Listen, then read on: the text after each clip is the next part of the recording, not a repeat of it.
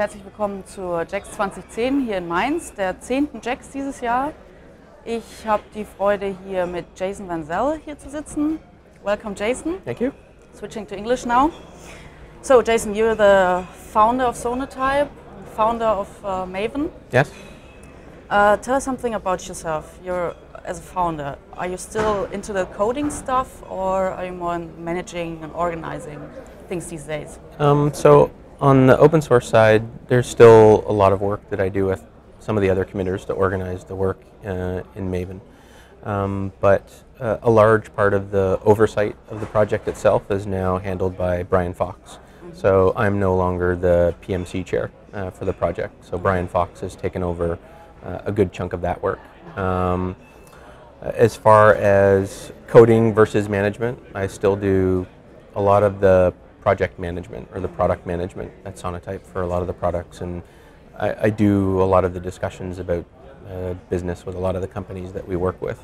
But I try and at least do some coding every week, so it actually stays somewhat fresh in my mind and somewhat relevant. But I've been really lucky insofar as Maven is actually Benjamin Bentman, who's a young German fellow who's a Maven committer and now an employee of Sonatype, has actually done at least 50% of the work on Maven 3. So I've been fortunate enough that I don't have to worry about the coding all the time. We have good people who can take care of it. But I enjoy both, and I try and keep a balance between both. So, and I hope it remains that way. And to that end, our new CEO starts in June.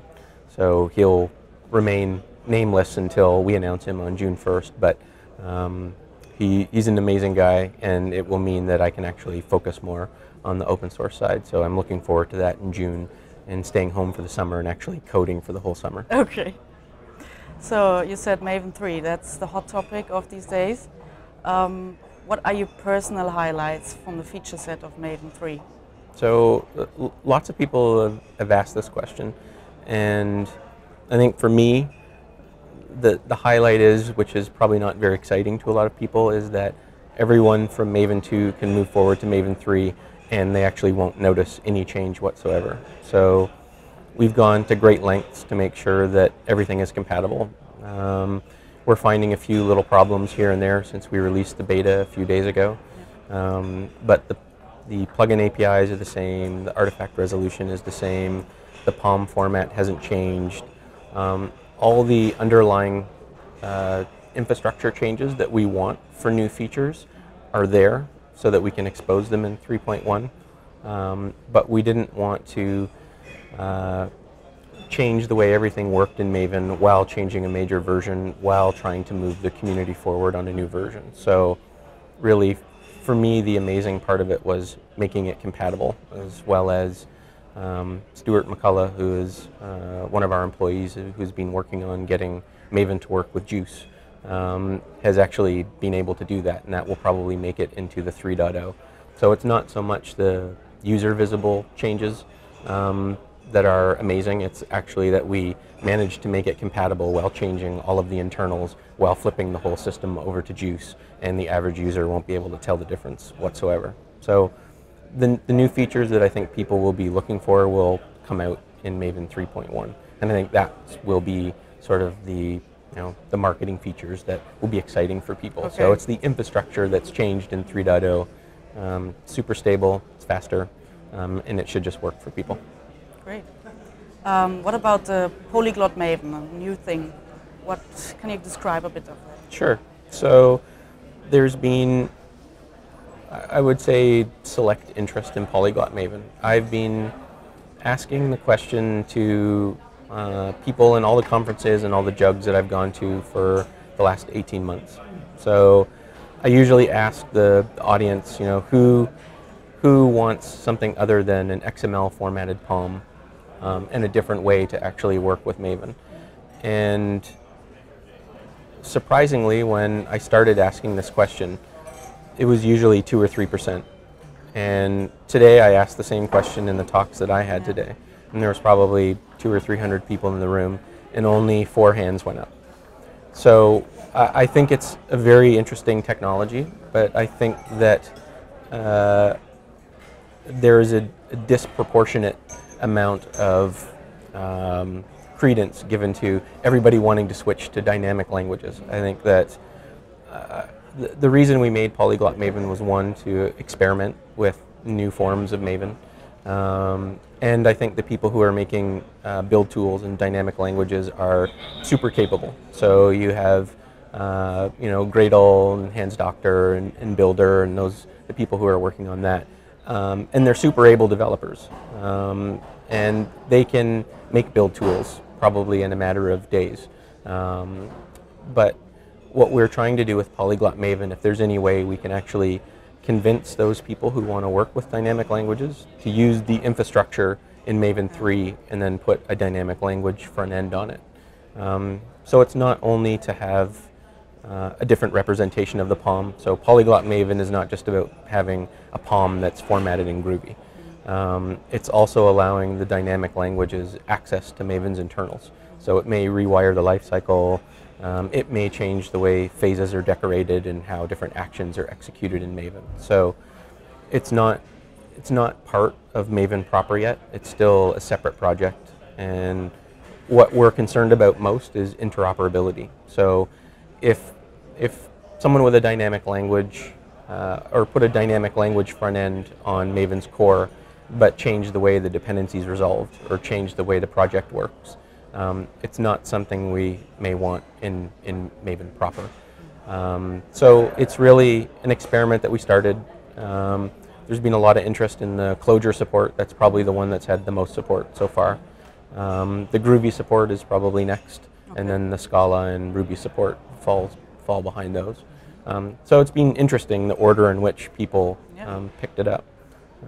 So it was only a week ago, someone in the Clojure community was using Lineagen, which is the build tool for Clojure. And he made a fully compatible, something fully compatible with Lineagen, took the front end syntax for Lineagen and put it on Polyglot Maven. And it really only took him a few days to do that.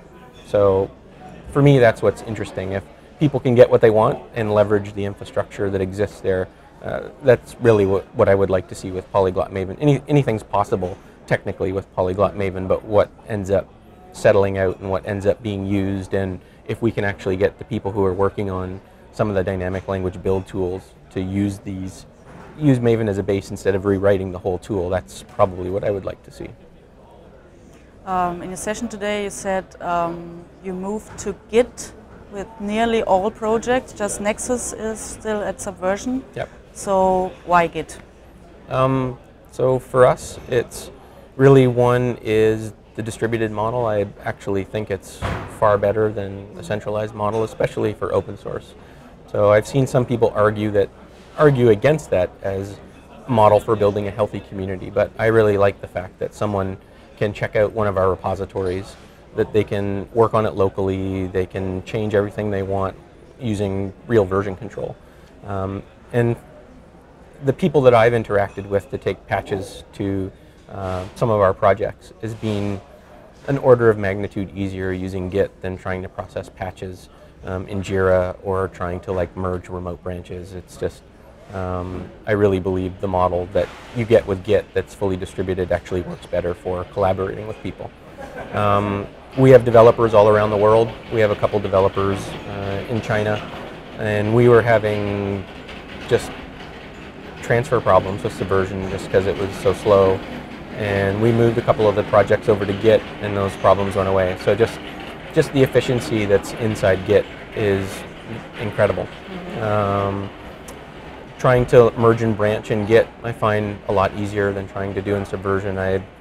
As I said in the talk today, I've really forgotten how to do merging and branching in Subversion, and I really don't ever want to have to remember again. Maven is still in a Subversion repository. I've been trying to get Maven into a Git repository, and there are a couple other people at Apache who are trying to get canonical Git repositories, but we seem to be having some problems there trying to get that to move forward. And the other huge factor for us is that there's a Java implementation. So there is Garrett, which is a code review tool that was written by Sean Pierce. He's also the author of JGit. And it's a Garrett instance that the Android team is actually using for their canonical source code repository, which is pretty amazing. I mean, they have a lot of people working on it. It's cloned out to other Git repositories, which are C-based. But it works fine for that team for developing it. And that it's in Java means for me, it's the last piece of the puzzle where you could actually provision an entire development system in Java. So it was really, there's almost everything else exists, like issue tractors and wikis, and Hudson for continuous integration, and Nexus for repository manager. All those systems are already in Java. And with having the last and final system in Java means, an enterprise could actually provision everything using a JVM, and I think that's an amazing thing. Perfect. Thank you very much for the interview. Enjoy your time at JAX. Thank you. See you soon. Okay.